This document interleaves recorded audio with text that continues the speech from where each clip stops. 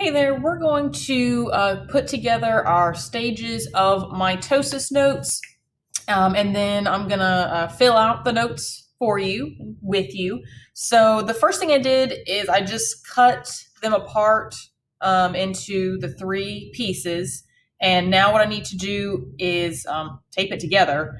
And the way I'm going to do this is I'm going to start with the first one, so I know S phase is first, right? Interphase, and then prophase is the first step to mitosis. So I'm going to line these up as well as I can get it. I know it's going to bug me if I can't line it up just right. And then I'm going to grab a piece of tape. There we go. I'm going to grab a smaller piece of tape. I kind of grabbed a little bit too much personally. And then I'm just going to kind of put it right there. That's just kind of to hold it together. And then what I'm going to do is I'm going to flip it over and I'm just going to really tape the back. There we go. Because I want to be able to write on the front, and you can't really write if there's a bunch of tape in the way. So there we go. So I got the back. And now I can still write and draw on my cell. I'm going to add just a little small piece over here, right there. Okay, that's fine. Okay, and then I need to get the second one lined up. So I'm going to kind of set it up right there. Grab another small piece of tape right here. And I'll add another small piece over here because I know I'm going to want one. And then I'm going to flip it over again. Yeah, perfect. And now I can tape the second and third pieces together. Oh, that was a little crooked. All right. Just a little more because I got a little crooked. Okay, there we go. Okay, so now that I have my notes together, I can actually start to fill them in. So if you need to pause this video, you are going to need a red and a blue colored pencil. So please make sure you have that before you get going. So if you need to pause it, that's fine. All right. So we're going to start with interphase. And so before interphase, before S phase, the DNA is condensed in the form of chromatin. So DNA is condensed in the form of chromatin. So we're talking about before S phase, so that would be G1, right? And we said G1 is when the cell is just hanging out, doing its regular everyday activities, and that is when the DNA is called chromatin. There is only one chromatid per chromosome, right? Because DNA replication has not happened yet, right? Before S phase. So there's only one chromatid per chromosome. So what I'm going to do is these kind of lighter ones, I'm going to color red. So red for these two. And then blue for these other two. So this is my DNA. All right, so I've got 4 chromosomes. Now we know humans really have 46 chromosomes, but that would be way too many for us to fit and color in here. So we're just gonna go with 4. And then I wanna label a couple things just to make sure we all know what it is we're looking at. So this guy right here, nucleolus, and then we've got the nucleus, and then we've got our centrioles, right? And then you've got the entire cell. So this is our cell membrane. There we go. So perfect, now we've labeled everything. So interphase, before the S phase, DNA is condensed. It's called chromatin. There's only one chromatid available because, right, replication has not happened yet. After S phase, DNA is condensed in the form of chromatin. Oh, my tape's in the way. There are 2 chromatids per chromosome. And I can also say there are now 2 centrosomes. So what do we mean by that? So back before S phase, right, we had just one chromatid, right, just one chromatid for a chromosome. Now we have 2 chromatids for the chromosome. So replication has occurred, right? It's after S phase. So we have now replicated our DNA, and we see that typical X-shaped chromosome that you might be more familiar with. So all 4 of our chromosomes for this cell have been replicated. There we go. And there are now 2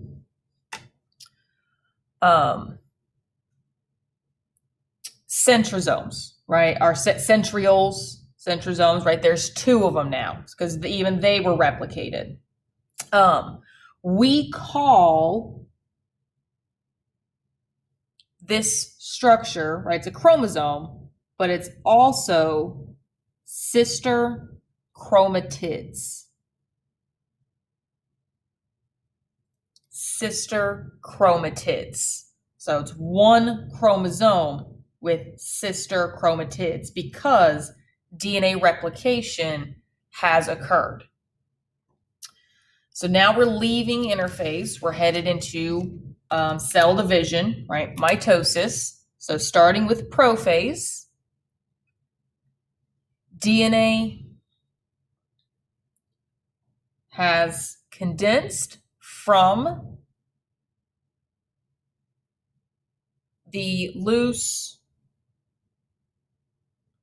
chromatin form into the packaged or packed up form of a chromosome.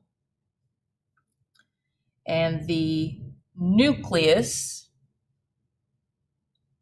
begins to divide. So before, right, our chromosomes, they're all wiggly, just kind of crossing, like they were just little, they were wiggly. I think that's a good term for it. But now they are tightly packaged into our actual chromosomes. And I got to keep coloring them so I can keep track of what's happening with my chromosomes. And then get the second one here. There we go. Now I did not color this center spot right here, but I'm going to use my black pen. I'm going to color it in. This is my centromere. The centromere helps to move the chromosomes, and it's also going to be the spot where the sister chromatids split as the centrioles start to pull them apart. So I can see back from interphase, right, my nucleus is completely solid. Now here in prophase, it's, you know, a dotted line, it's starting to dissolve. My centrioles are starting to move to opposite ends of the cell. so that they can begin to pull apart my chromosomes. So I'm going to head into metaphase.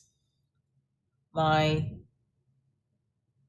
chromosomes are going to line up at the middle of the cell, right? Or the, getting ahead of myself, the metaphase plate, right? It's kind of this imaginary line right down the middle where the chromosomes will line up. So, right, you notice that they're now in a single file line. All right, and so here's my, I'm just gonna go ahead and color the whole thing blue since I pointed out the centromere earlier. Now notice these chromosomes lined up completely random, right? They're blue, red, blue, red. No one told them to line up that way though. It was just random. But as the chromosomes went from being, not lined up to being lined up, our centrioles also moved to opposite ends of the poles. And now this little fibery stuff is going to attach right at each of these centromeres. And that's what's going to actually pull the sister chromatids apart. These are called spindle fibers. So the centrioles made the spindle fibers, which attach to the centromeres, which is what's holding the sister chromatids together. Then, after metaphase, we have anaphase. In anaphase, our sister chromatids are pulled apart by the spindle fibers and centrosomes, right? The centrioles, centrosome, same thing. So where we had, a single chromosome made up of two sister chromatids, we are now back to a single chromatid. I picked up the red one first, so I'll color all the red ones. So this used to be a chromosome with two sister chromatids. They were now pulled apart, so they are once again just a single chromatid. And that spindle fiber is going to get shorter and shorter in order to pull apart these chromatids to opposite ends of the cell so that each daughter cell has a copy of the DNA. There we go. So they're going to start pulling apart. And we can even see, right, all the cells up until now have been this nice kind of perfect circle. But here in anaphase, right, it's more like egg-shaped. It's like an oval because the spindle fibers and the centrioles are pulling that cell membrane and elongating the cell. Then we get to telophase, where a new nucleus begins to form, a new nuclei begin to form. The DNA is going to begin to loosen up again, back into the chromatin form. Right, it's all loose again. And then the cell membrane and cytoplasm begin to pinch apart, right? And that pinching, we said, is called a cleavage furrow, we also start to get the nucleus to reform around our DNA. So eventually, cytokinesis, right, which is after mitosis, right? We're done with mitosis. Telophase is the last stage of mitosis. Then we have cytokinesis, where this cleavage furrow will eventually reach the center, and we will end up with two identical daughter cells. Each of them will have a copy of the DNA from the original cell. So chromosome 1, 2, 3, and 4, chromosome 1, 2, 3, and 4 in the other cell. So there's no picture for cytokinesis, but we know it's occurring when the two daughter cells pinch completely apart. So we need to put this into our notebook. So the way I'm going to fold my notes, I'm going to start at the bottom, and I'm going to fold it just under halfway. I think right here will work. Yeah. So about right here, so I can still see all of interphase. So I'm just going to fold it over. And then I'm going to fold it up again, just under where the title is, Stages of Mitosis. And so I can just unfold it and see all my notes. Okay, so now that I folded it up, I'm going to go to my notebook. This is going on page 65. I'm going to turn my notebook sideways, and then it fits perfectly into my notebook. You can tape or glue it down, whatever makes you happy. I'm going to tape mine because I feel like it. There. There. And then I'm even going to put probably a little bit of tape